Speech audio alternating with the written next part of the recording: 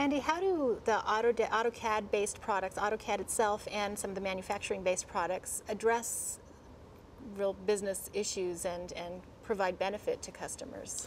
Well, AutoCAD is an easy-to-use tool that allows a designer to be able to sit down and draw some of the basic layouts or geometry layouts. For example, in a plant design, they have the ability to lay out an overall room design very easily and quickly within the AutoCAD interface. As well, they can work side by side with design engineers using Autodesk Inventor. So the Inventor engineers could be designing components three-dimensionally, while users inside of AutoCAD could be dimensioning or constraining specific features on this plant layout.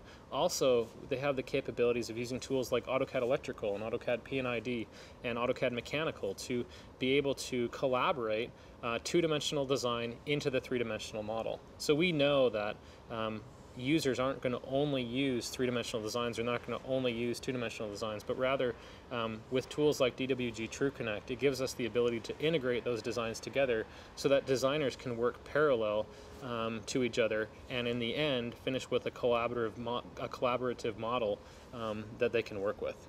Ah, great. Well, that sounds like there's some real benefit to doing that, and Autodesk, the products that are offered by Autodesk that really do provide, like you said, these different industries that have to work together, but they're still based on the DWG format. So exactly. It seems to be kind of the link is what I'm hearing. Exactly. Is that DWG format. Exactly. All right. Well, great. Thank you.